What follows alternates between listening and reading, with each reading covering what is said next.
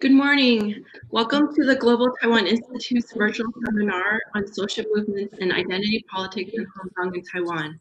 My name is Jennifer Chang. I'm a research fellow at GTI, and I have the pleasure of moderating today's event. The Global Taiwan Institute is a think tank located in Washington, D.C. that focuses on Taiwan policy and research, and its mission is to enhance U.S.-Taiwan relations. GTI holds a regular public seminar series that discusses timely and salient topics on Taiwan's domestic issues, U.S.-Taiwan relations, and Taiwan's relations with the world. Due to the current pandemic, our seminar series have now moved online. This webinar could not have come at a more opportune time. Recent developments in Hong Kong, including China's passage of a national security law for Hong Kong and the postponement of the city's legislative elections, have cast a chilling effect on Hong Kong society, and they have also raised concerns about the future of Hong Kong's autonomy and democratic freedoms. Taiwan is closely watching these developments in Hong Kong because while Hong Kong civil society is resisting mainlandization, Taiwan is resisting Hong Kongization. That is, turning Taiwan into another Hong Kong. When Taiwan's Foreign Minister Joseph Wu recently met with U.S. Health Secretary Alex Azar in Taipei, Wu said, quote, "Our life has become increasingly difficult as China continues to pressure Taiwan into accepting its political conditions that will turn Taiwan into the next Hong Kong." There has been much policy discussion on Taiwan's policies towards Hong Kong and the trajectory of cross-strait relations. Today's event slices into these issues by focusing on social movements and identity formation, two mutually reinforcing processes that have affected Taiwan-Hong Kong-China relations. Taiwan's social movement has impacted that of Hong Kong and vice versa. In recent years, we've seen enhanced trans-border linkages and communication between social activists in Hong Kong and Taiwan. Today's event will focus on the connection between social movements in Hong Kong and Taiwan and how recent Chinese moves on Hong Kong have impacted Hong Kong civil society, including academic and press freedom. We invite our virtual audience members to submit questions for our keynote speaker and panelists, whom I will introduce shortly, and you can send in questions through the duration of this event. Questions can be sent through the chat function on our YouTube page or by email to contact@Taiwan, globaltaiwan.org.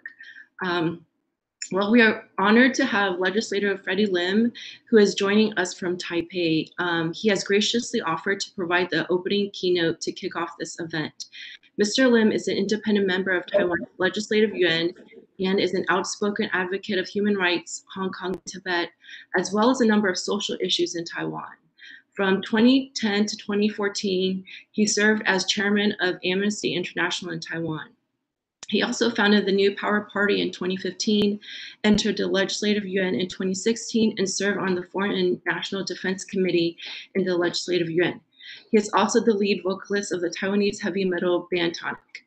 Thank you very much for being here with us today, Mr. Lim, and I'll now turn it over to you.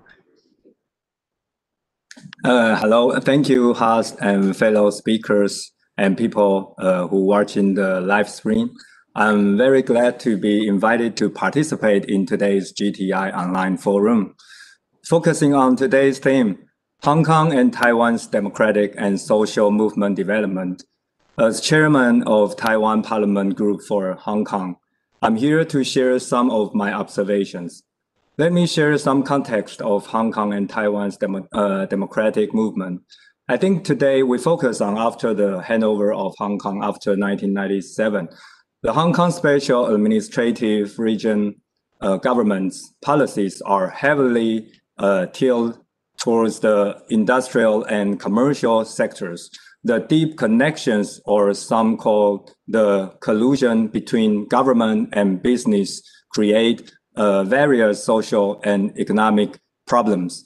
The cause of this is actually rooted in a contradiction rising from Hong Kong's stronger political and economic ties with China. All of these fuels Hong Kong people's calling for democratic reform, like dual universal suffrage, 双普选. real universal suffrage 真普选. They want a Hong Kong ruled by Hong Kong people from the bottom up, instead of letting Beijing control Hong Kong politics from the top down. From the umbrella movement in 2014, the fishbowl movement in 2016 to last year's anti-ELAB movement, which is anti-extradition law amendment bill movement, which one is more intense than each one is more intense than the last, and they also get more attention from the world.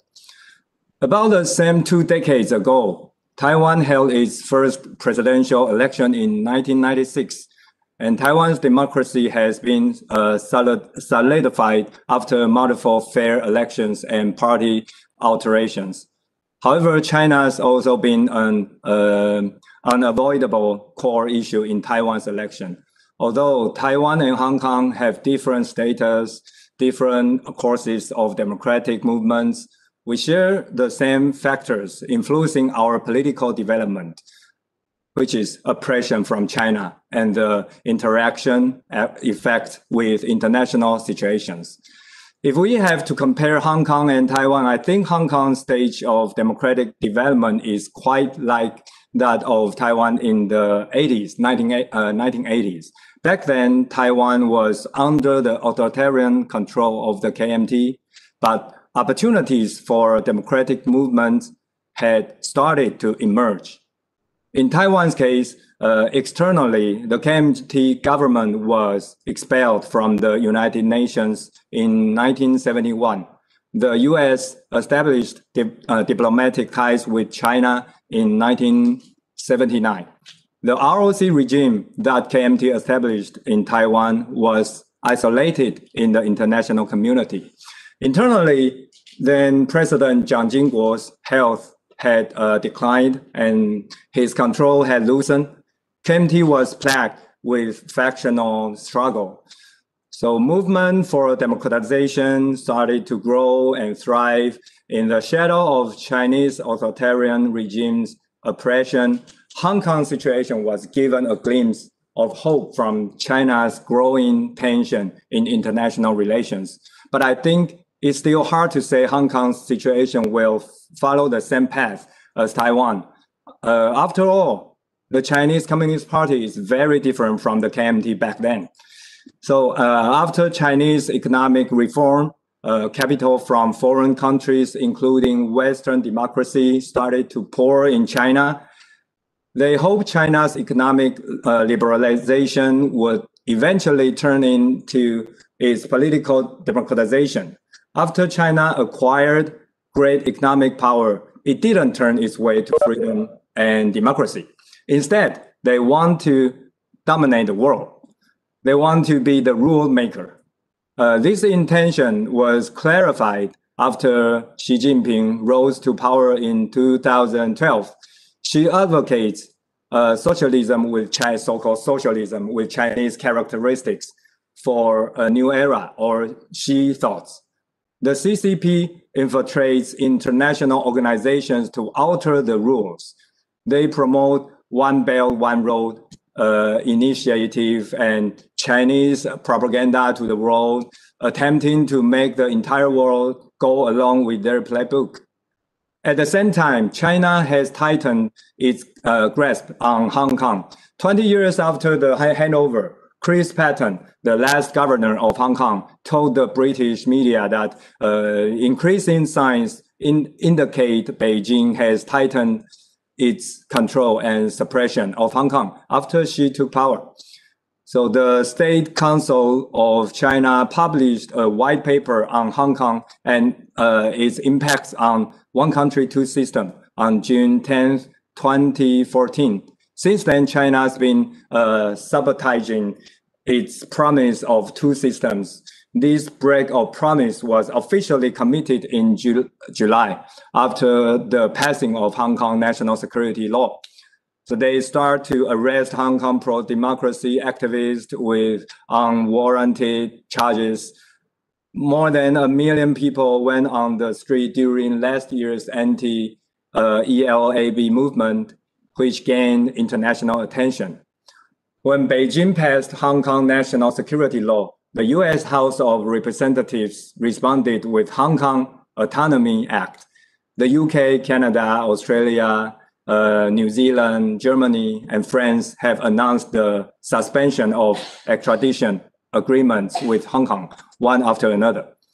Last month, the Trump administration revoked Hong Kong's special status with Hong Kong Autonomy Act and Hong Kong Human Rights and Democracy Act.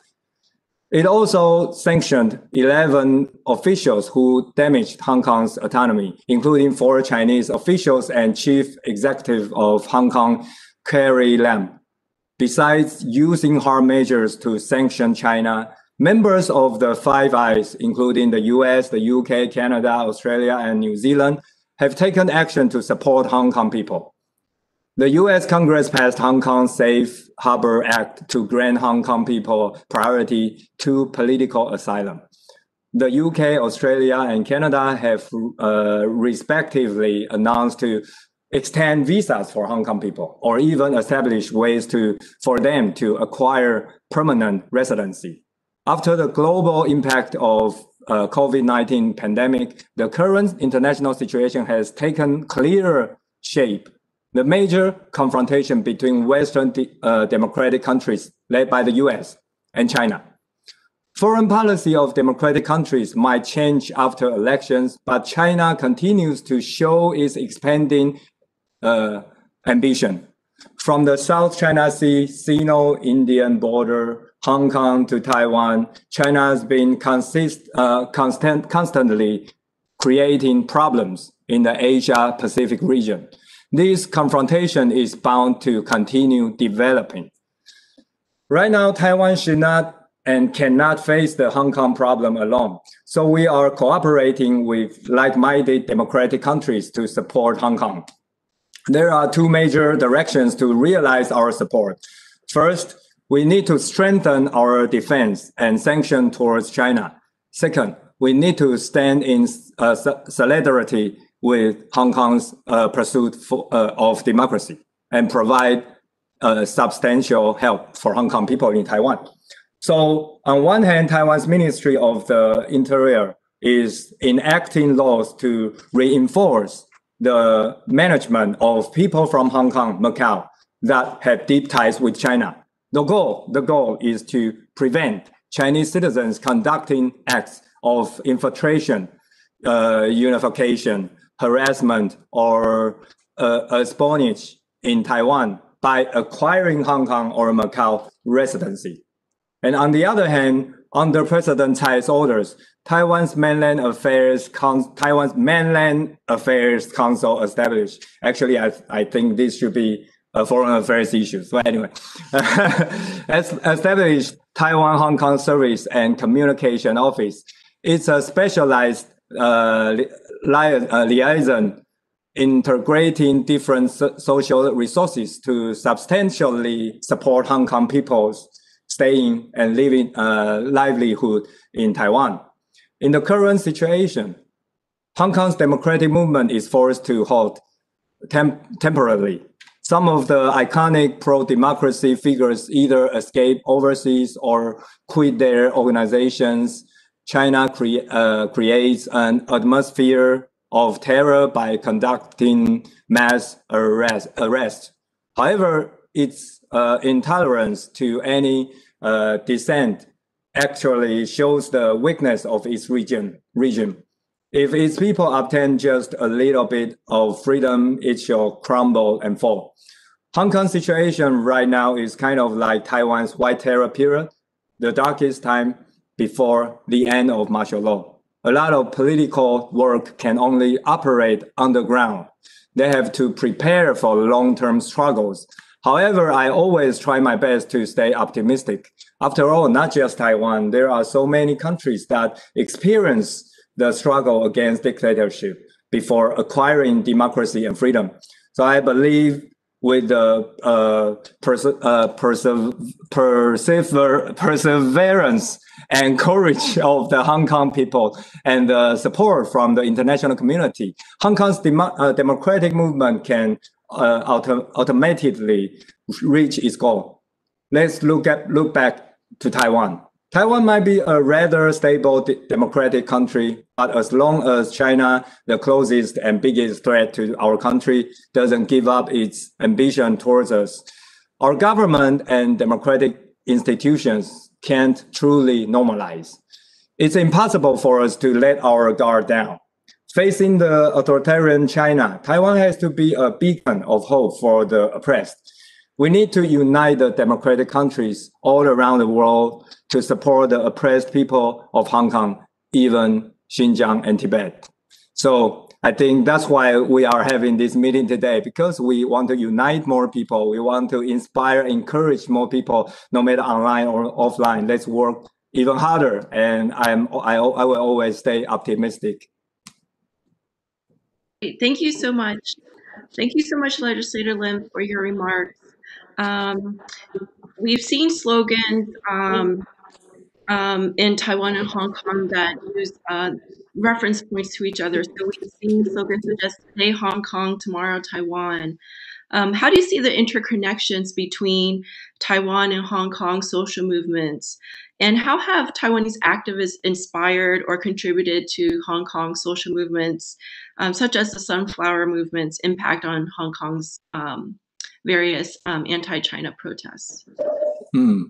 Like I said before, the deep cause of Taiwan and Hong Kong's social movement are both rooted in China. We reject China's annexation. They are in pursuit of democracy. So it's normal for us to inspire and influence each other. And in fact, Taiwan and Hong Kong have actively supported each other in their respective social movement. During the period of anti-ELAB movement, there were also a huge amount of Hong Kong young people came to Taiwan, participating and supporting our election.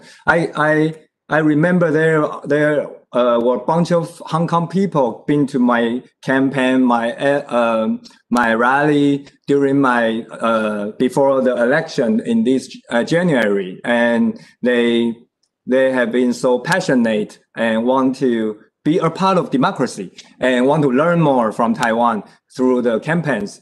I'm still so impressed and deeply moved by them. So I think Taiwan and Hong Kong will inspire each other and strengthen the relations in the near future continually. Thank you. You've engaged scores of young people, both at your concerts and also as a politician. I was wondering if you can tell us, how would you characterize Taiwan's young people and their political activism? 这是另外一题，对不对？应该是说怎么去形容台湾的年轻人，对不对？对，他的问题。年轻人对就是社会。I think after sunflower movement in 2014, I think Taiwanese young people, more and more young people, they started get engaged, involved in not just in political issues but social movements as well. So we can see a lot of young people, they play more important roles in different NGOs, different human rights organizations in Taiwan. So I think after in 2013-14, we can see a lot of young people, they feel like they can change Taiwan with more participation. So I think that trend is still going. Of course, I think I can see that trend has been a bit down in 2017 maybe, but when Taiwan, when there is something wrong with Taiwan, when the direction is going to somewhere that they didn't expect it, like KMT's candidate Han Kuo-yu led to. I think those young people who got deeply inspired by the movements in 2014, they will come on, they will show up and try to influence, try to be engaged again, try to be more active again. So we can see a lot of young people been very supportive for me, for President Tsai Ing-wen as well, and try to redirect Taiwan to the right direction. So I think that's what I think we should, all the politicians in Taiwan should keep in mind, that how to keep the young people in Taiwan and still get deeply participate in Taiwan's politics is very important. That's kind of the driving force of Taiwan's progression. I think that's very important. So that all the politicians should keep in mind that there will be more and more younger. There will be younger generation in a few years, and so how we get them, how we let them be engaged in the movement, in our political cause. I think that's very important. And thank God that we have so many younger legislators in the legislative yuan and in the local level of different offices as well. And so I think with more young people who are in the political arena right now, they will work very hard to inspire more people to involved. Great, thanks. So now we have questions from our virtual audience. The first one comes from Catherine Schultz. She's a research associate at GTI. And her question is about the highest ever recorded numbers of those identifying as Taiwanese in this year's polls. Do you believe this is mainly a result of recent events in Hong Kong, as well as the PRC's handling of the coronavirus epidemic, and that it's a number which may decline again for some reason, or do you see this as an irreversible trend? It's a irreversible trend. It's a obvious trend that started from late 90s. So according to different researchers, it's a trend. It's the difference just about the speed of the trend being identified. The people more how the trend go fast or slow. It might change according to different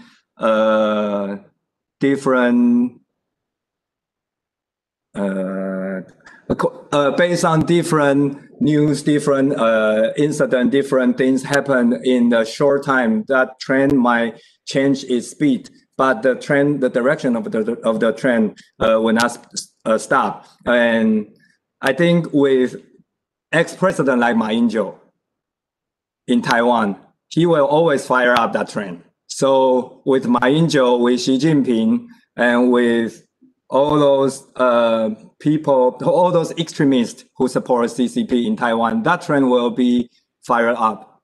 I'm always optimistic. Great.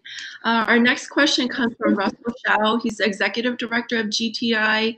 He said, what more can the governments and people of Taiwan and the free world do to help the people of Hong Kong? A second follow-up question is Taiwan's legislature considering similar legislations that would authorize the use of harder measures in response to China's oppression of Hong Kong people's rights, such as sanctions? Then is there anything that Taiwan can do to counter CCP influence efforts and United Front work in Hong Kong? Chinese oppression is deep fear for Taiwanese society and an unavoidable issue in our politics. Supporting those who are oppressed by China is supporting Taiwan's normalization as a state. So I think most of the Taiwanese people support the idea of supporting Hong Kong or Tibet or Xinjiang. And Taiwan can't stand out of this, but we can't face this alone either. So the Taiwanese government should unite democratic countries to block Chinese expansion and provide our biggest support to Hong Kong people. I think moreover, I think Taiwanese people should continue to follow the issue of Hong Kong and put pressure on our government to realize Hong Kong supporting measures, like what have been done in the U.S., like a lot of measures, harder measures that have been placed in different countries that I think our government and our parliament are discussing and try to compare different measures from different countries. And I think a lot of things we will follow up. So we are, I think, after all, we are defending Hong Kong people's hope for democracy. I think more we are doing, I think Hong Kong people, they can see their hope. So I think with the support from people, from Taiwanese people, I think we will, I believe our government and the parliament will do more. Question comes from Marshall Reed. He's a research assistant at GTI. He said, what were your goals in founding the New Power Party? Do you feel that establishing the party was an effective means of translating popular sentiment into formal politics? And do you believe that MPP retains the spirit of the Sunflower Movement? I don't know if you follow the recent news that actually there have been a lot of difficulties happen in New Power Party. And actually I have left New Power Party last August. So I'm an independent member of the parliament right now. And although I used to have a lot of friends in MPP, but in recent weeks, it's kind of, I got rare friends there because one by one they left as well. So I think, but the good thing is that they are in last year after the local election in 2018, a lot of young people decided to join, to be more participative in politics. So try to work hard in different areas, in different parties, like in DPP, like in 激进的英文是怎么说? There is another younger party called Taiwan 激进. So although there are a lot of difficulties happen, a lot of conflicts happened in MPP, and a lot of friends have left MPP. But I think the young people, when they want to save Taiwan, when they want to be more participate with Taiwan's politics, they will find right positions. Like Lin Feifan, he is the vice secretary in DPP, right? So yeah, Deputy Secretary General Lin Feifan has been there since last year, I think. So I think all the young people, a lot of young people who are passionate, they will find the right position for them to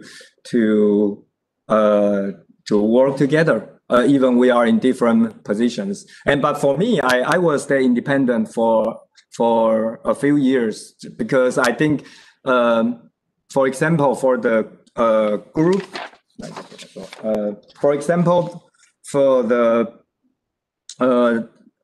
Taiwan Parliament group for Hong Kong, it needs to be a cross-party organization in Parliament.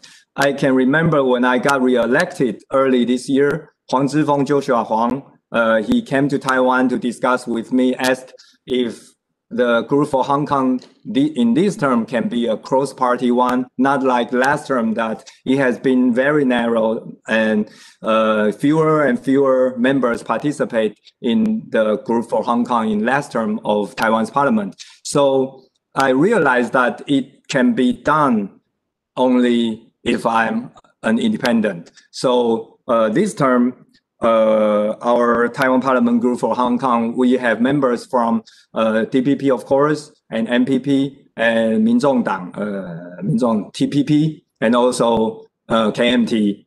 Yeah, very surprised, right? Don't be surprised, and KMT as well. So with cross-party supports, Joshua Huang and Hong Kong activists in Hong Kong, they can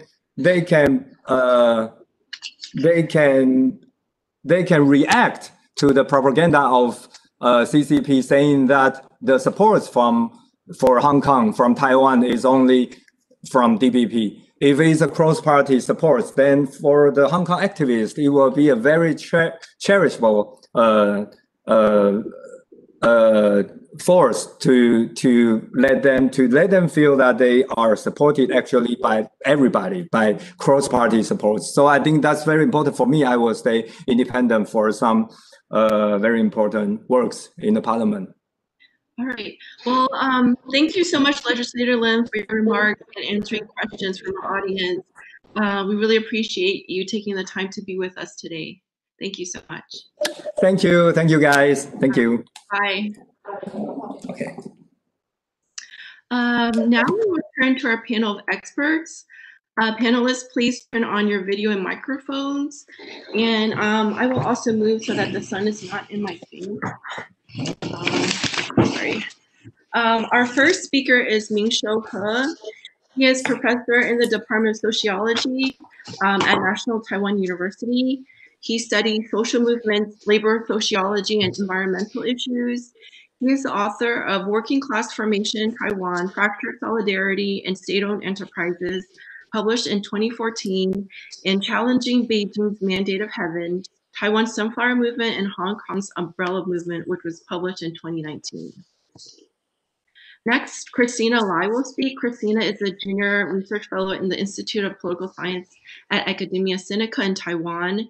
She was previously a lecturer in global security studies at Johns Hopkins University, and her research focuses on US-China relations, Chinese foreign policy, East Asian politics, and qualitative research methods. Christina was also a GTI scholarship recipient in 2019. And she conducted fieldwork in both Taiwan and Hong Kong for a report that will be released after today's event.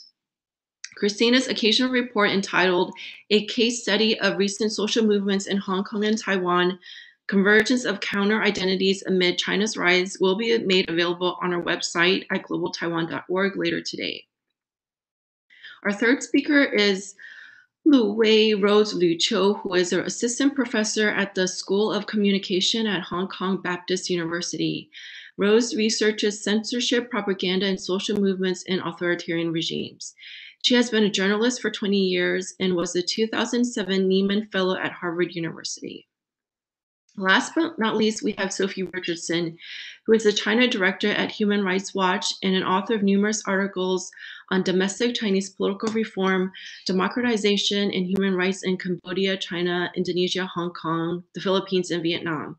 Sophie is the author of China, Cambodia, and the 5 Principles of Peaceful Coexistence, and has testified before the European Parliament and the US Senate and House of Representatives. Each panelist will have 10 minutes to provide opening remarks, followed by a moderated discussion and a Q&A with the virtual audience. So as a reminder to our virtual audience, please send in your questions to our panelists via our YouTube page or send an email to contact@globaltaiwan.org. So without further ado, Ming-Shou, over to you.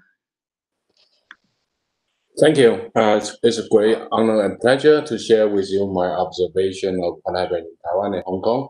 But first of all, let me share my presentation file with you. Just give me a few seconds.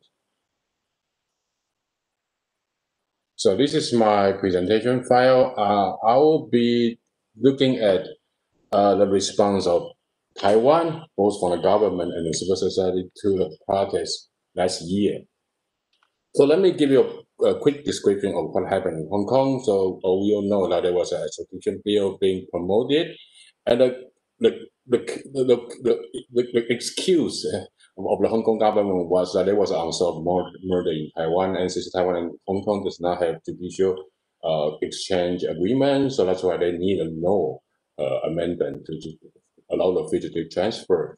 And the protest surged in Hong Kong in June, and I think the really dynamic peak in November. And with this year and earlier in January, we have COVID-19, so the protests become smaller, but sustained there.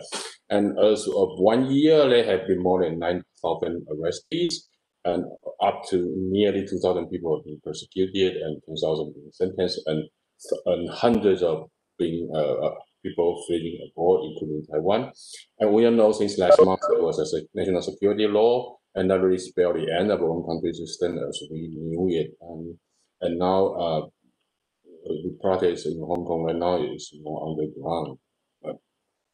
So let me briefly explain what happened in Taiwan. So government, because the law was about murder in Taiwan, so Taiwan was involved at the very beginning. So, but I think the Taiwan government made a very decisive early intervention that it announced that it's not going to pursue the extradition under the law because the law actually see Taiwan as a part of PRC.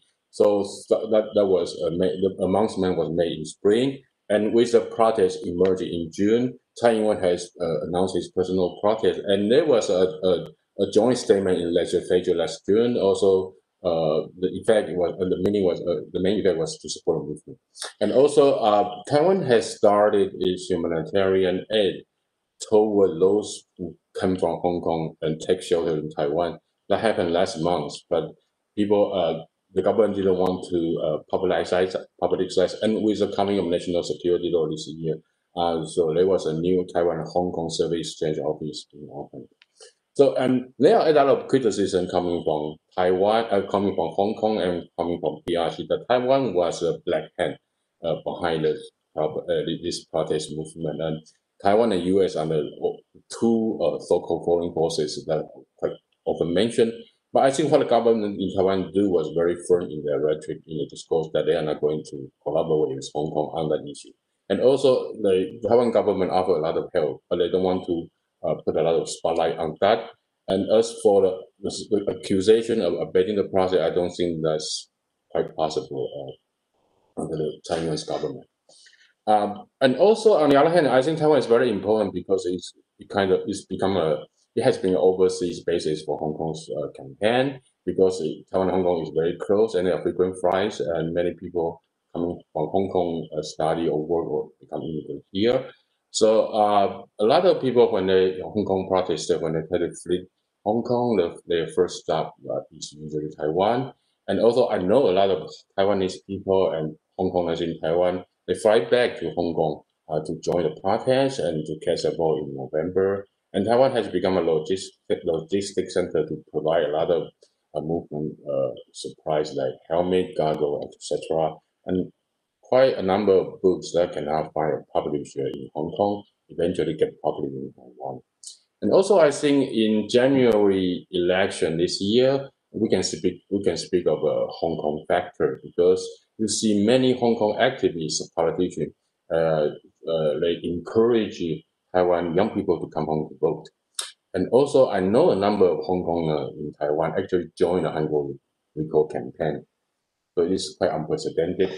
And also, I want to show you my observation on the protest, the solidarity project taking place in Taiwan, because I've done some research on a newspaper report, primarily by Apple Daily and Liberty Times. So from June last year to January this year, I was able to find 95 events in Taiwan, including a number of them, most of them are assembly, and there are also demonstration, concert, and film screening.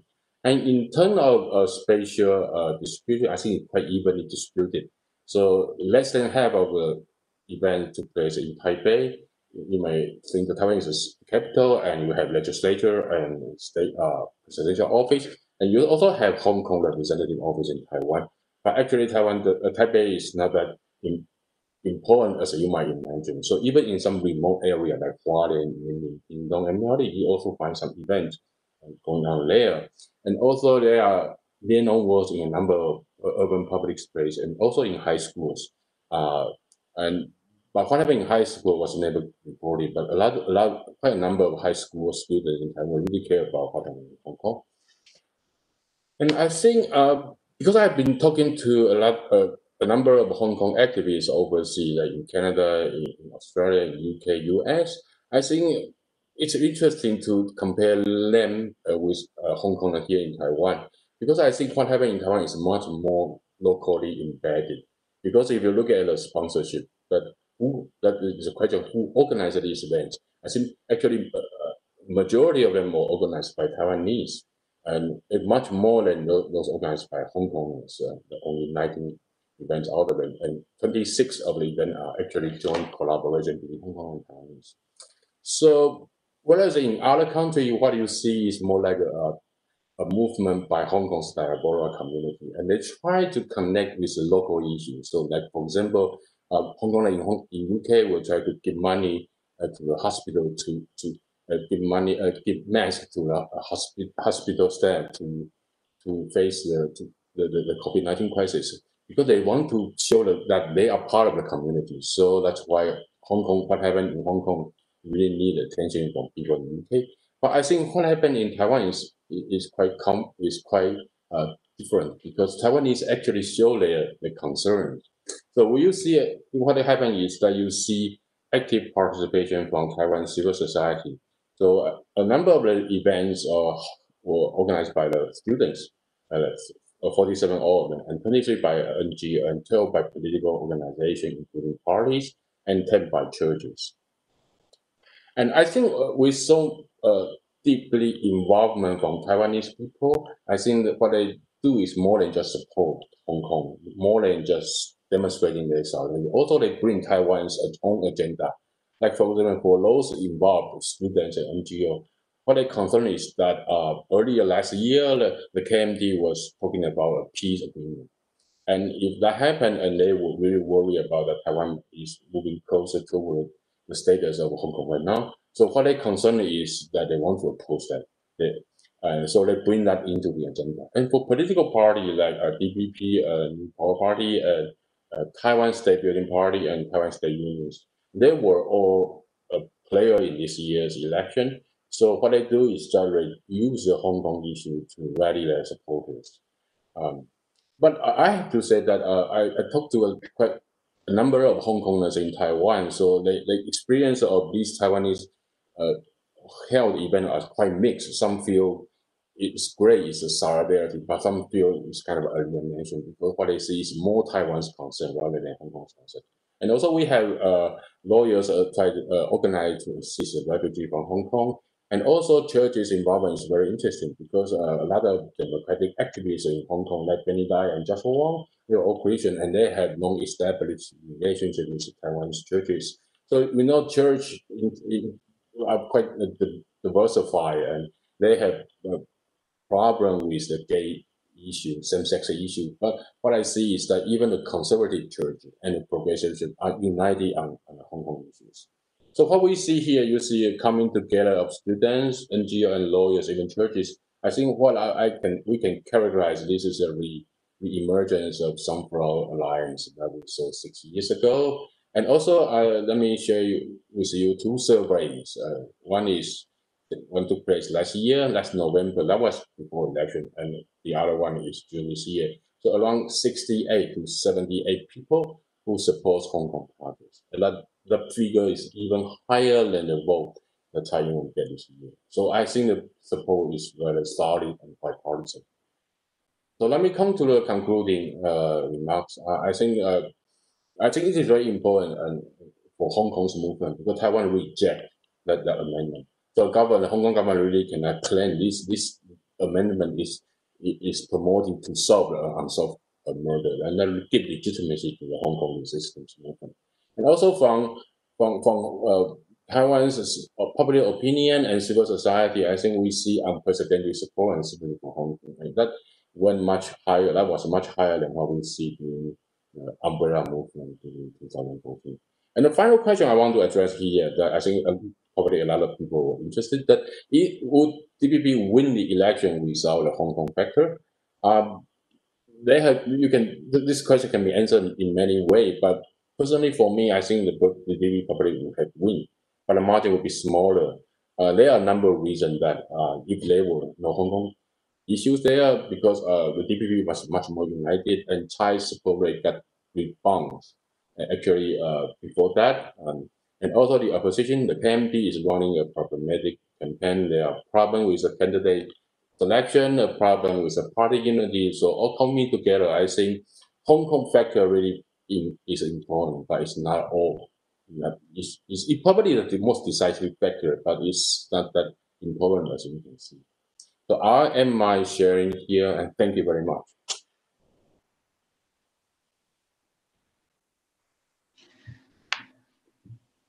Thank you, Ming Shou. It was a very good presentation. And for anyone who's interested in a more in-depth look at the social movements in Taiwan and Hong Kong, I would highly recommend Professor Ho's book, Challenging Beijing's Mandate of Heaven.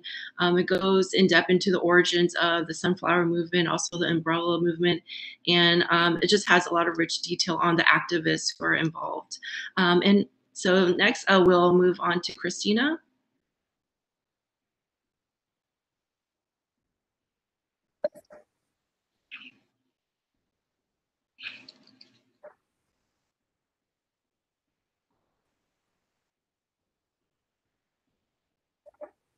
Hi, everyone.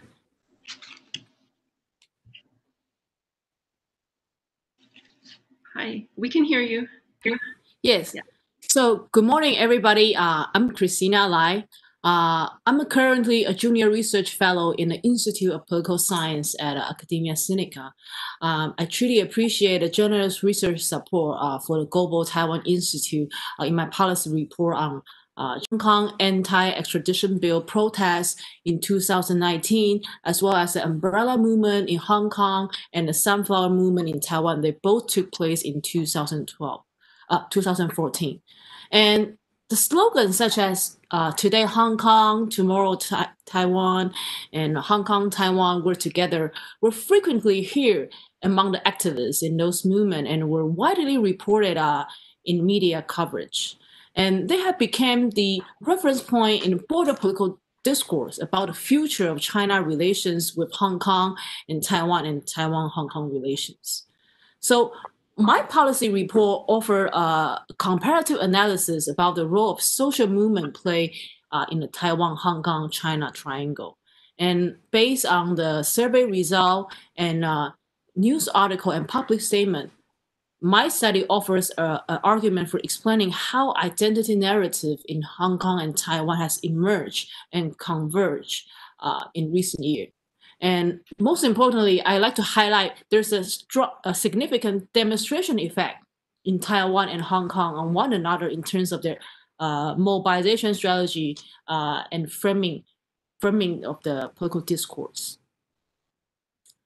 And the major finding of my work indicates that many Hong Kong activists were actually inspired by the social sunflower movement that took place in Taiwan around 2014. And many Taiwanese has offered strong support to the umbrella movement as well.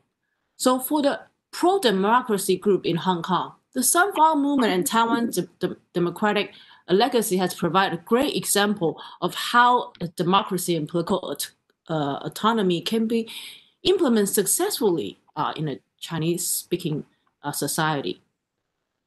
That is why I think the emergence of Taiwanese and Hong Kong's identity that's distinctive from the Chinese one has occurred at the same time as the exchange between China and both Taiwan and Hong Kong in terms of trade and tourism, student exchange were increasing. So in a major way, I think the anti-extradition bill protests and the sunflower movement and umbrella movement in Hong Kong and Taiwan provide a great example of the younger generation growing doubts and concern about the economic and political integration with China. Specifically, if you look into their political discourse in those social movements, in defending their core value in the face of more powerful and increasingly nationalistic China, activists in Hong Kong and Taiwan have developed a sense of identity or a sense of community, arguably begins around 2014.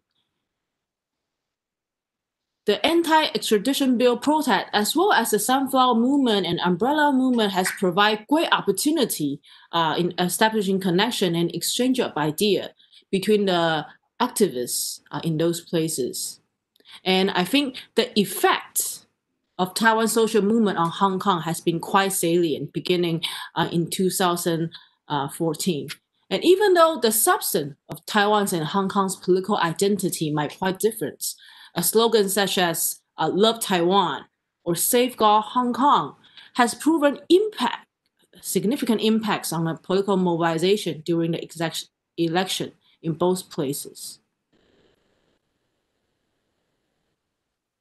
And I think I'll conclude my presentation by highlighting some of the policy implication for Taiwan, China, and also for U.S. government. So the sunflower movements in Taiwan and umbrella movements in Hong Kong and the recent demonstration against the anti-extradition bill in 2019 were the major political protests in terms of the number of participants in these two places.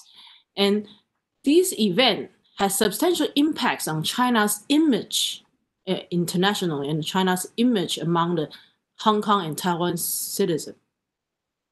While this three movements has different agenda in detail, but they all represent an explicit rejection of China's strategy of integration.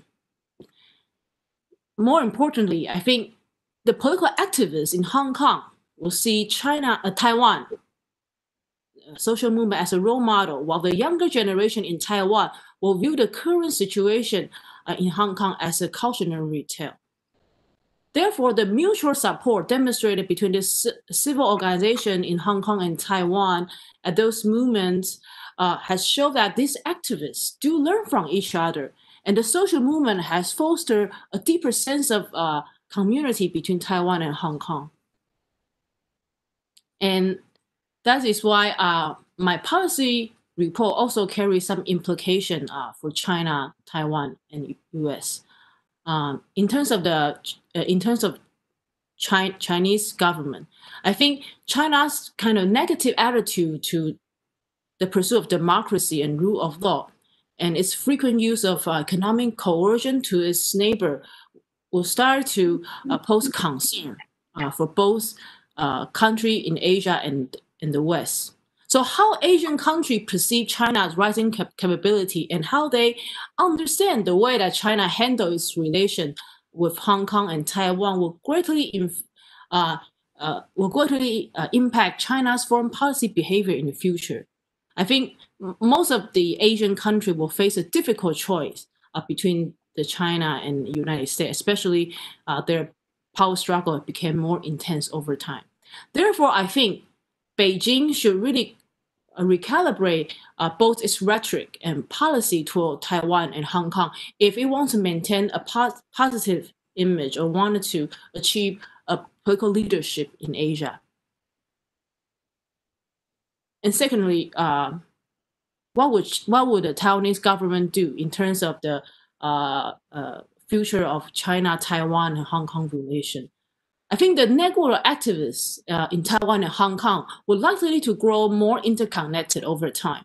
And the framing strategy they have adopted in those two places are centered around solidarity and empathy among the general public. So as Beijing, increasing being more assertive, trying to incorporate Hong Kong into its sphere of influence, as we can see the recent example of its rapid passage of national security law. It is really up to Taiwan, the United States, and Hong Kong citizens to demonstrate their commitment to maintain Hong Kong's role as a vibrant city for financial and cultural and social exchange in East Asia. Therefore, I think the Taiwanese government should really follow up the recent development in Hong Kong seriously, as the fate of Hong Kong and Taiwan have become intertwined in the eyes of Beijing. Finally, I'll say offer some policy implications for the United States. I think the United States government has substantial stakes in the future of Hong Kong. More importantly, I think Hong Kong has actively supported U.S. effort in gathering intelligence and its fight against terrorism, money laundering, and intellectual property theft. And more recently, the Trump administration has already imposed sanctions against Chinese officials inviting oppression of Hong Kong social movement. But I think those measures can be more effectively employed if the United States would cooperate with other countries in the Asia-Pacific region and beyond. And finally, I think the stronger U.S. support for Hong Kong and Taiwan would not only contribute to the future stability and prosperity of East Asia, but also can send a clear message of its commitment to democratic alliances in Asia when they face a more strong and assertive China. So I think in the next few years, a U.S.-Hong Kong relation will likely call for a more sustained and multifaceted support by the U.S. government in order to uphold U.S. national interest and universal value. Yeah, basically, that's the major finding and policy implication of my policy report, and I'm looking forward to feedback from the panelists and also from the online audience. Thank you very much, Christina. If audience members are interested in an extended version of Christina's talk today, please check out her occasional report, which will be made available after this event. Now we'll turn to Rose, who is coming to us from Hong Kong. Okay, thank you, Jennifer, for inviting me to join this event. I just realized I'm the only one from Hong Kong and talking about Hong Kong. So I'm not going to share any of my studies, although my study, I did some studies on the state propaganda on the on the last year's protests.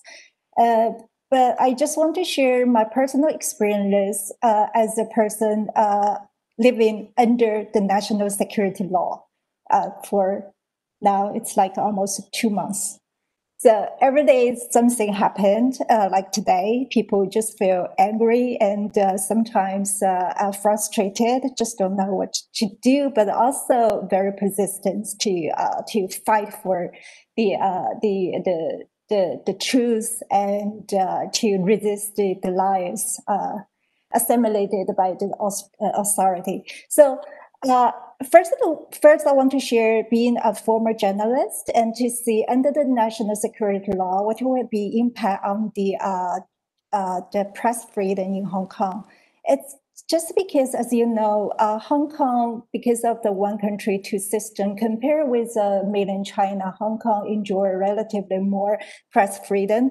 Although we always say we don't have a democracy, but we do have freedom. So we have a different media system compared with mainland China.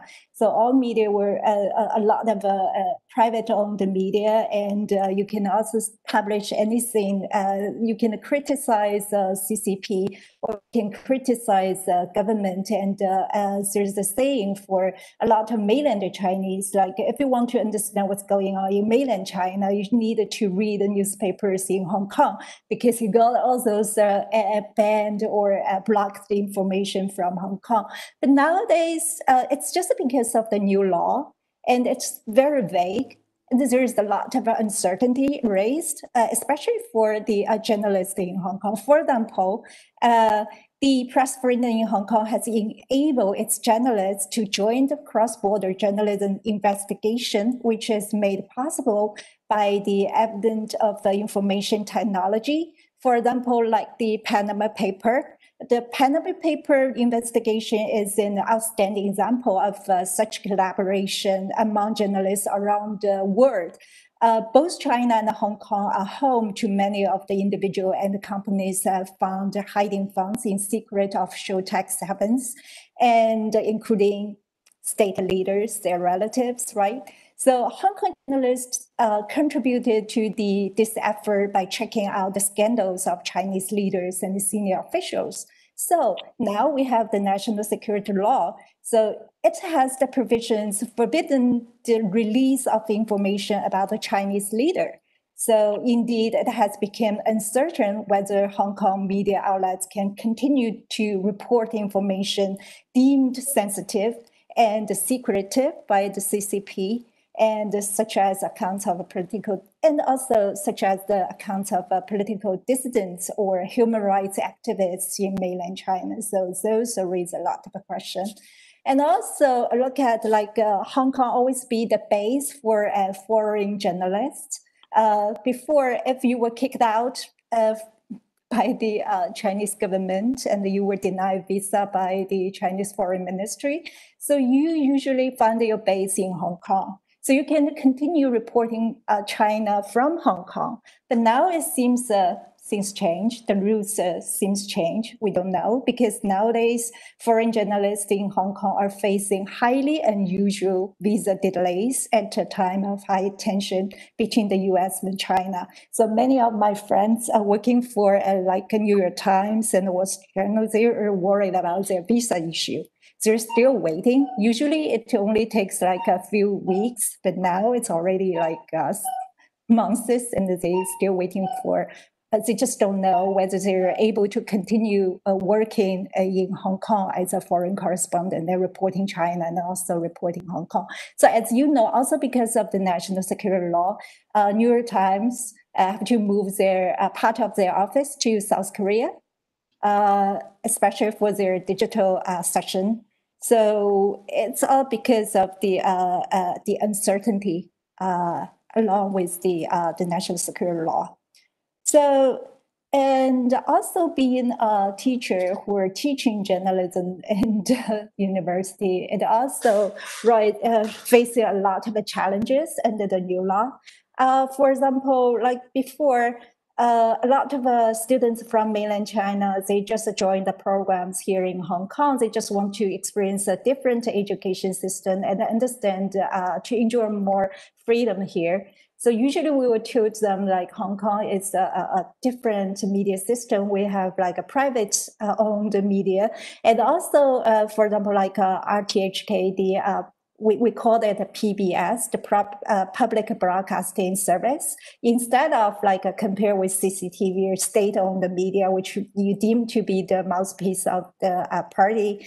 They're served for the people. But nowadays you can say there's some seems like some possible fundamental changes for the media environment here in Hong Kong, especially for the role of RTHK as the whether it will continue to be the PBS or just be the state media owned by the government and served by the government. So this is the fundamental changes. We still see a lot of things happen that we just don't know what's going on. And also as an academia, we also face a lot of uncertainties. For example, my PhD dissertation is about the nationalism and state propaganda in open society like Hong Kong and the closed society in mainland China. I research like Hong Kong independence and Taiwan independence and Tibet and Xinjiang independence movement. So I definitely know that I would not be allowed to do that in mainland China. Also 100% sure it would be safe if I based in Hong Kong, working for Hong Kong universities, that would be totally fine. But now I think no one knows whether they'll still be okay. So I talked to a lot of colleagues whether they're going to teach some sensitive issues in the classroom for the coming new semester. So I think probably you know the answer because uncertainty and for sure, and maybe you don't know what's going on and what will be happening in the classroom. And also, like when I was invited for this event, I was hesitant for a few days. It's just because it might be considered as the collusion with the foreign powers, right? So be a very junior faculty members, it will be very challenging for me to whether join this event or not. So I think that would be like the self-censorship. One is the self-censorship because of fear and because of the uncertainty and the vague of the law, and also maybe that the effect the authority want by implementing this vague law. And also recently we see the news about how elite universities in US, they just want to say, oh, they just want to protect students from Hong Kong and mainland China. So they just label some courses and allow them to exit for discussion or by using anonymous presentations. Those precautions, you can consider it as the protection for the students. But on the other hand, whether it sends some signal to the world and also to other universities whether we should do the self-censorship. So I really want to hear more about that, because we still also have a lot of a discussion what we should do. Like some elite universities already did that, and as will that be the norm in the future for the classroom?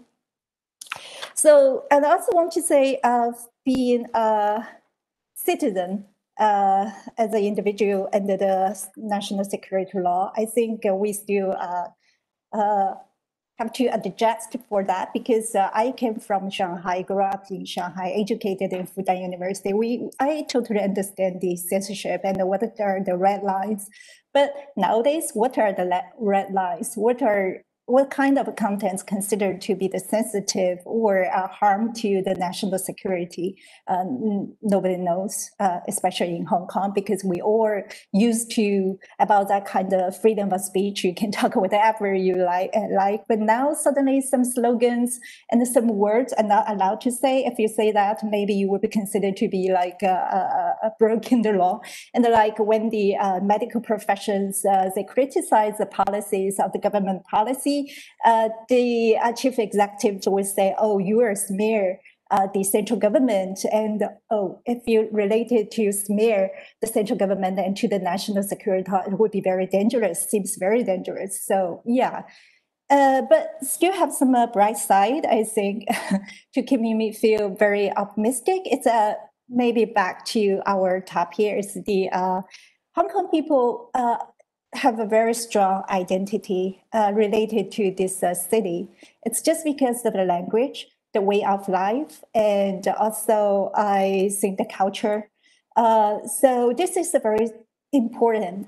It's rooted in this society. And Hong Kong also have a long history of a very mature civil society and a long history of social movement. So that will help people to resist this kind of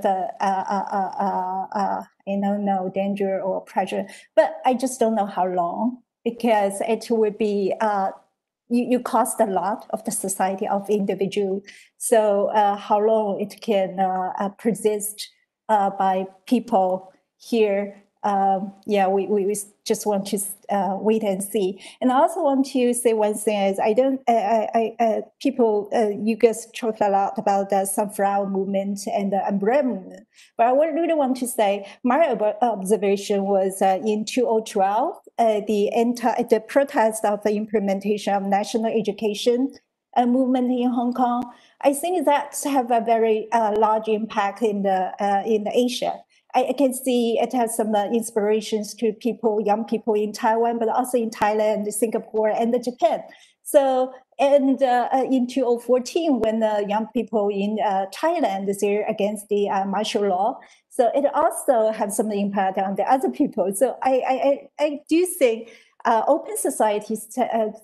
I do have some hope on this is just because if we have a flow of information and people can inspire by people for other countries or other side of the world, and yeah, it would be like a trend that would be very difficult for the authority to stop it. Yeah, I'm just stop here. Thanks. Was for raising the critical issue of the impact on news and academic freedom under this new national security law. Thanks so much. Hi, thanks very much. Enormous thanks to the Global Taiwan Institute for inviting me to join. Human Rights Watch doesn't do a lot of work on Taiwan, which is a good thing. But it's great to have the opportunity to listen to the other panelists and learn a lot. I also want to thank Professor Rose for her courage, because you are an example of the reality that pro-democracy voices, pro-rights voices in Hong Kong are now living, which is that you do have to stop and think about whether participating in a panel like this might result in an actual charge and prosecution.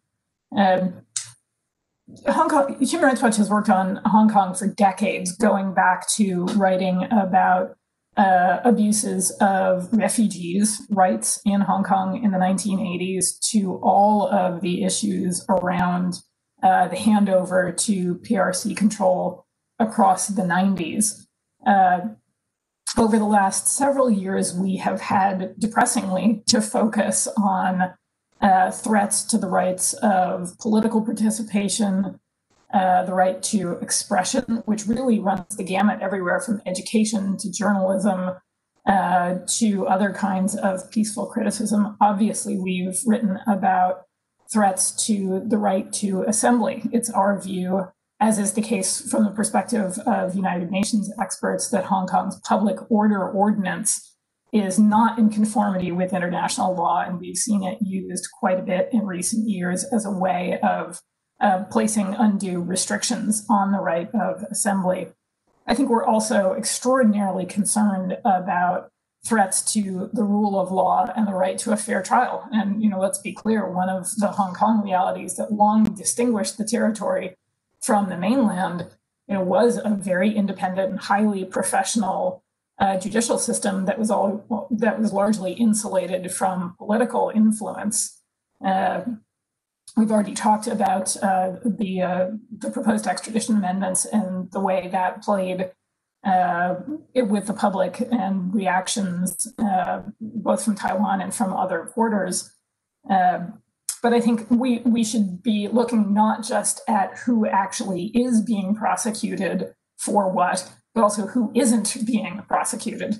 There are some pretty stark differences there, alongside the very clear-cut problems around, for example, the mainland authorities intervening in interpretations of the basic law before they had even made their way all the way through Hong Kong courts.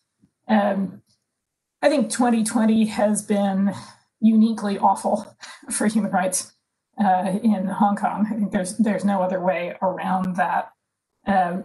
Clearly, the development of the Chinese government imposing, let's be clear, imposing with zero consultation with people in Hong Kong, with their elected representatives, a draconian law that essentially criminalizes whatever the authorities want, whenever they want to criminalize it, and proceeding, in some cases through mainland courts, the creation of a new police force to help implement this law is really disastrous on many levels. We've described it publicly as a roadmap for repression. And for the purposes of this conversation, again, I commend Professor Rhodes for her participation, because one of the most immediate devastating effects of the law, even before it went into effect, was watching some of Hong Kong's incredibly capable, long-standing civil society groups or newly formed political parties dissolve out of fear that simply being part of those organizations could lead to a prosecution. Obviously, Taiwan has long offered a safe harbor for people who wanted to carry out their activism from there. But I think the aspirations that the Chinese authorities set out in including a clause about extraterritoriality in the national security law is really a remarkable and new, or I should say newly codified form of overreach. We've all watched the Chinese government reach out increasingly into other countries and international institutions to exert influence there. I don't think we've ever seen anything as naked and inserted into an actual law as the extraterritoriality clause of the national security law. So in addition to the imposition of the national security law, the postponement of the LegCo elections in September, which were widely expected to see pro-democratic voices do well, and that the chief executive, Carrie Lam, chose to explain or justify that postponement on the grounds of the COVID crisis, we found really extremely disingenuous. I think perhaps, second only to the electoral administrative capacity of Taiwan. Hong Kong could have turned very quickly to alternative arrangements for people to be able to vote. The suggestion that could not have been done time frame, I think, is profoundly disingenuous and clearly designed, I think, to prevent pro-democracy legislators from running on an equal footing, or frankly, being able to run at all. It will be interesting to see how this plays out next year. There have been more prosecutions of pro-democracy activists and legislators than we can keep track of. Even in the last 24 hours, we have 2 more arrests of lawmakers on highly, highly dubious charges. It's Lam Chuk-ting and Ted Hui who were arrested, it seems, for being present at a protest and sharing footage of it. The Hong Kong police's description of the behavior that's supposedly problematic is really questionable. And it raises questions if Chinese state media is providing footage of protests, are they going to be prosecuted too? There are these incredibly lopsided allegations. But to spend just a few minutes talking about the global reactions to these developments in Hong Kong, as others have outlined, I think it is fair to say that we have seen more of a global reaction, both at a very personal level and at governmental level, to the developments in Hong Kong maybe than we have to what's happened, for example, in recent years in Xinjiang. And I think that's partly because lots of different kinds of people around the world have traveled to Hong Kong, they've studied there, they've worked there, they've lived there, they have a connection to it in a way that, well, frankly, people aren't allowed to have in Xinjiang. But I think many governments who were already starting to revise some of their assumptions or perceptions of the Chinese government's agenda in the world, largely as a result of what's happened in Xinjiang or around the South China Seas, for example, have watched the developments in Hong Kong and responded more because it is such a clear example of Beijing's disdain for binding international treaties, in this case, the Sino-British Joint Declaration, its willingness to make political demands of global businesses like HSBC. I think that's been very disconcerting for some people. Or of its hostility towards human rights and democracy, and the kinds of pressure also that's being brought to bear on the media and academic institutions in Hong Kong. I think it's been such an onslaught against rights for so many different communities that it's triggered a bit of a different response. And I think the strongest reactions have come from the UK, the US, the EU, Australia, and others we think of as being among sort of the usual suspects to respond to these developments. The US has imposed sanctions on senior Hong Kong and mainland leaders, removed Hong Kong's special status. A number of governments have suspended their extradition treaties with Hong Kong. We've also pushed quite a few governments to state publicly and unequivocally that they will not in any way cooperate with or enable prosecutions under the national security law, which I think matters, particularly as people who are involved in these debates, are operating from Taiwan or the US or other places around the world. So if governments get a request from the Hong Kong police that they're pursuing a suspect on national security law charges, those governments should flatly reject that.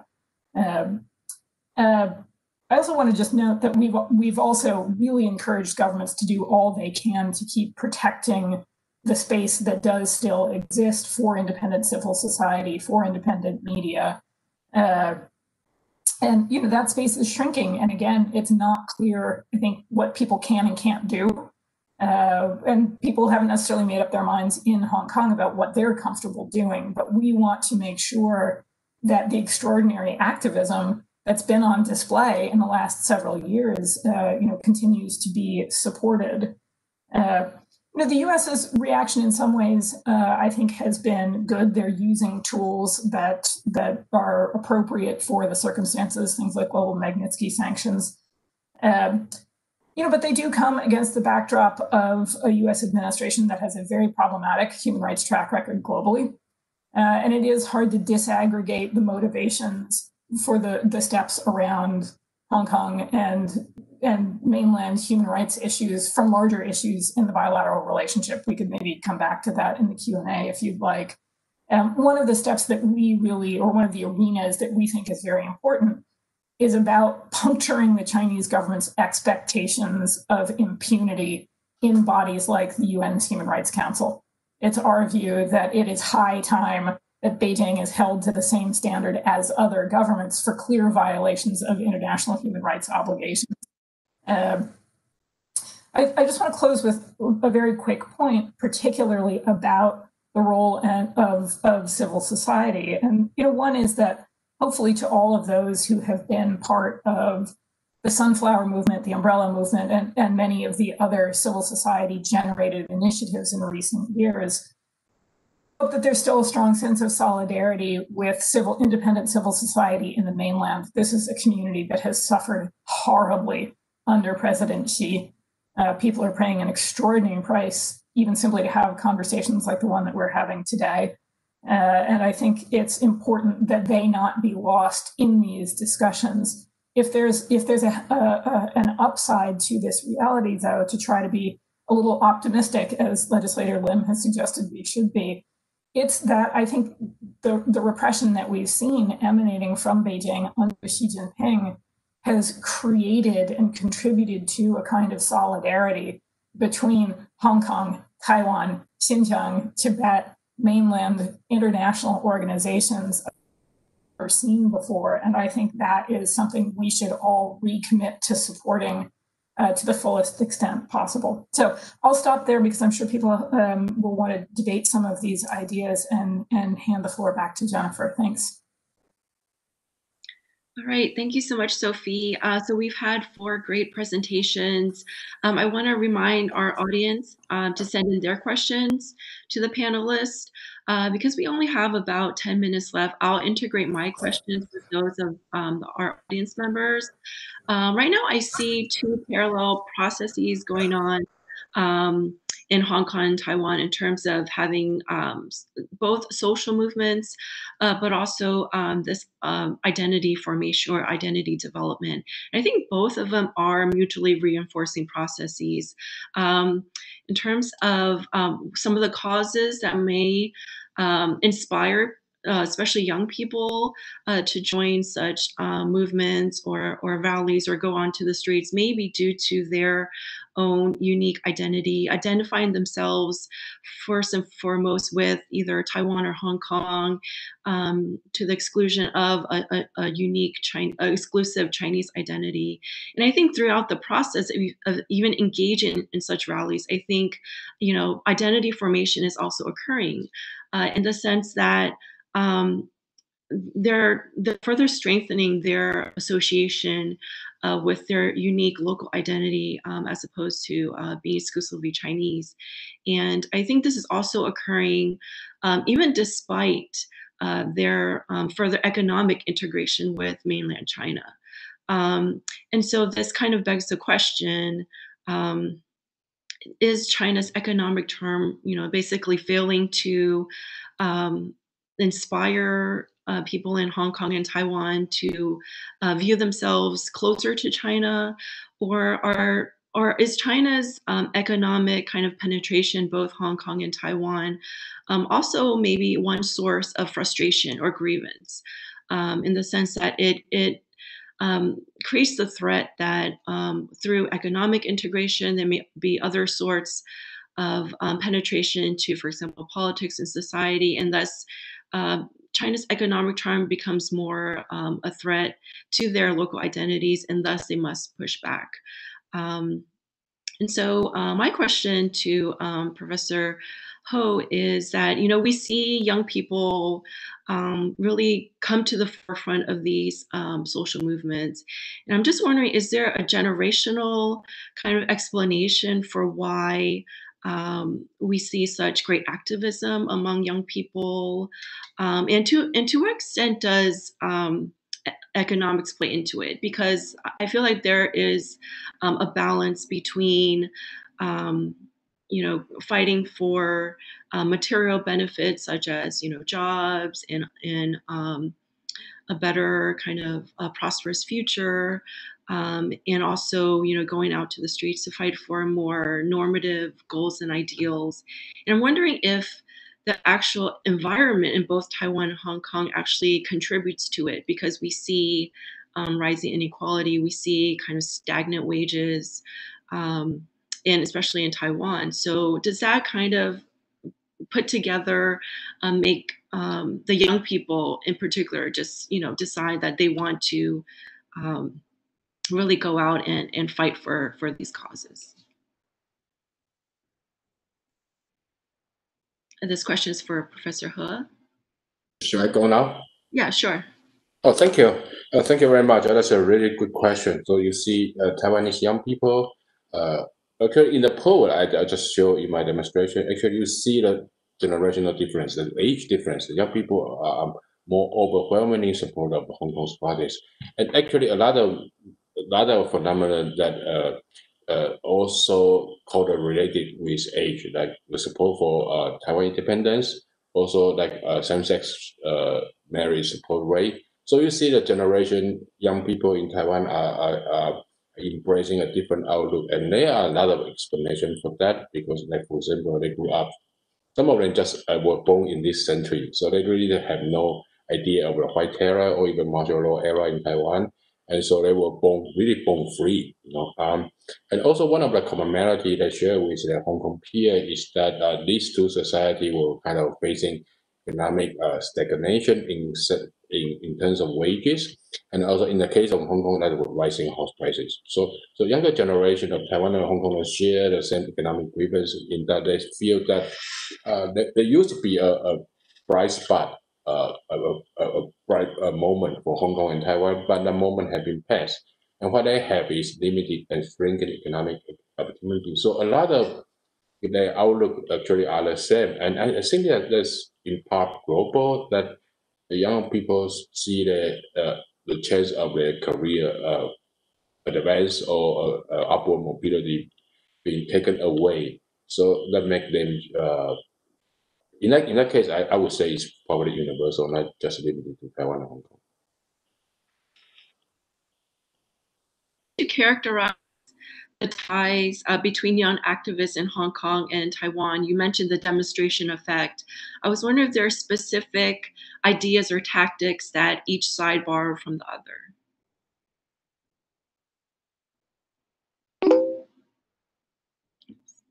I'll repeat my question again for Christina. You mentioned about the demonstration effect between the Hong Kong and Taiwan social movements. How would you characterize the ties between young activists in Hong Kong and Taiwan, and if there are certain ideas or tactics that each borrowed from the other? Yes, I think there's certainly clear demonstration effects for social movement in those two places, and I think there's a growing tie between the social activists and civil society in these two places. I would say that the linkage between these Hong Kong and Taiwan activists is, will be growing stronger and stronger over time. And as the demonstration in Hong Kong right now are actually calling for more democracy and less interference from China. In fact, I think the Hong Kong and Taiwan links can be really traced back to the previous social movement that took place in 2014. For example, the banner wearing slogan like "Today Hong Kong, Tomorrow Taiwan" or "Taiwan, No Hong Kongization" were frequently spotted in the student-led Sunflower movement in Taiwan. So I think the social movement that occurred from 2014 to up to now has built a sense of community between the activist group in these two places. And the conversion of their discourse and their affirming strategy has really profoundly changed the political landscape in both places.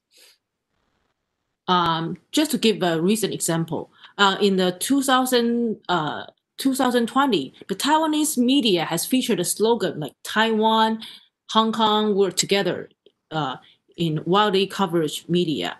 And at one of the President Tsai's campaign rally, when he run for the Taiwanese government, there were even Hong Kongers in a crowd and shouting out "Liberated Hong Kong, revolution of our time," and they also waving a black flag.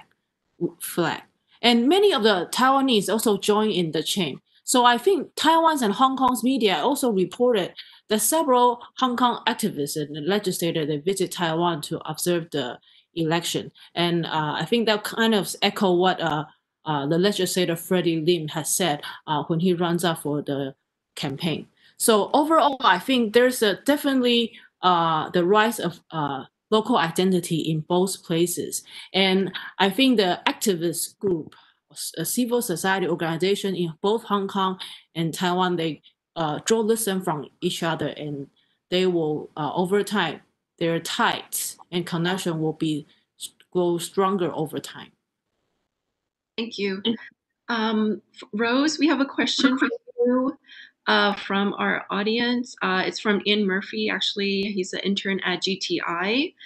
And he said, how can the US government or US firms protect journalistic freedom in Hong Kong and protect the journalistic integrity of reports coming out of Hong Kong? Oh. This is a very difficult question to answer. I think it's a depend on the different media outlets. It's all depends on how the company deal with this kind of a situation, whether they consider the principle as the most important thing or the interests of the company, especially the business interest is the most important thing. So if you ask whether the US company, they can protect press freedom in Hong Kong, it's not my role to answer that. My observation is I didn't see them did a lot. I think they're just using those contingent plan to cope with the changes. And so, yeah, I'm not that optimistic about. I don't know how to answer this question. And yeah.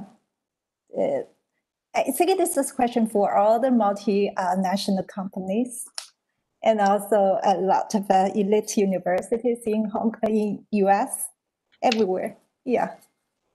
All right, thank you. We have another question from the audience. This can be directed to Sophie. Do you believe that the COVID-19 pandemic's effect on the global economies of the world, including Taiwan, will force social movements like these to slow down or avoid economic concerns? And this is from Tabitha Anderson. She's a research assistant at the International Institute for Strategic Studies. Jennifer, thanks for the question. Unfortunately, I missed part in the middle. Do you mind repeating it? Sure. This question is from Tabitha Anderson. She's a research assistant at the International Institute for Strategic Studies. She says, do you believe that the COVID-19 pandemic's effect on the global economies of the world, including Taiwan, will force social movements like these to slow down to give way to economic concerns? Okay, if I've understood the question correctly, I just big if. I think the effects of COVID on social movements is less about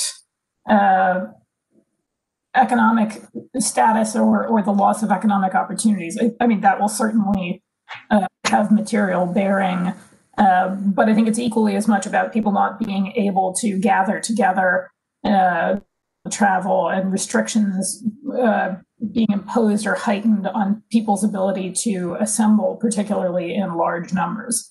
At the same time, any of these kinds of restrictions often drive a certain amount of social activism, around the proximate issues. For example, people's ability to access healthcare, or the ways in which confinement may be arbitrary, that the restrictions that have been put on people's ability to interact or gather may be overbroad, may not be sufficiently time-bound.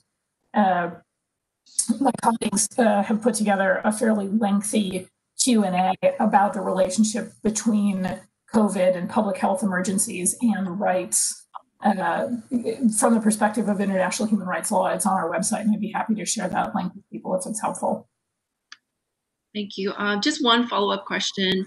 You mentioned the linkages and growing solidarity between the Hong Kong, Tibet, Xinjiang movements. And I was just wondering, if the Chinese government can get away with its gross violations in Xinjiang, do you think it could also get away with its policies in Hong Kong? I think, you know, the Chinese government was also seeing what is the U.S. response to its recent policies in Hong Kong. So do you think the world is treating both issues in a similar manner, or is it that, you know, there's much more concern for Hong Kong and there's much greater, you know, international scrutiny on Chinese actions there? I think there is objectively more concern about Hong Kong, partly because it's been so visible. You know, there has been media able to, you know, cover almost every aspect of it, unlike what's happened in Xinjiang. And because there are these kinds of international connections, there's a huge business community, there are very strong academic ties. But I think it was also the timing of the deteriorations in Hong Kong, and particularly imposition of the NSL. You know, we've spent the last couple of years, you know, raising grave concerns about what's happening in Xinjiang and making the point that if any other government in the world was arbitrarily detaining 1 million people on the basis of their ethnicity or their religion, that we would almost certainly already be well into an investigation, some kind of prosecution. But because it's China, and the Chinese government wields so much power within the UN system or any of the mechanisms through which justice could be pursued, it's very hard to make progress. You know, so that conversation was sort of already well underway, alongside, you know, issues that I think have caused a lot of concern. The debate about Huawei, for example, the death of a Nobel Peace Prize winner in detention. You know, that I forget which of my fellow panelists mentioned earlier, changing perceptions of the Chinese government's agenda worldwide, and that's increasingly negative, or that people are skeptical about its agenda.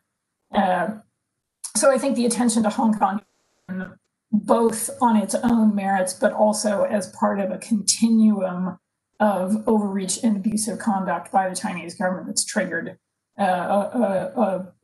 at least an appropriate response. There's a lot more still to do, I think. I feel like we just started our conversation, but unfortunately this marks the end of our webinar today. I want to thank our guest keynote, Freddie Lim, and all the panelists joining from Taiwan, Hong Kong, and the United States for their insights into recent developments in Hong Kong, and also the factors that bind social movements in Hong Kong and Taiwan together. Also, thanks to all the GTI staff and interns who made today's program possible. The Hong Kong-Taiwan-China relationship will continue to be a key issue impacting social movements in both Hong Kong and Taiwan, as well as impacting the trajectory of identity politics, which will in turn affect Beijing's Hong Kong policy and cross-strait relations.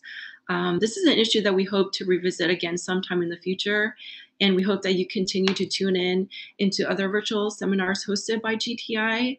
But thank you so much all for joining today, and all our audience members for asking questions. So stay safe and goodbye.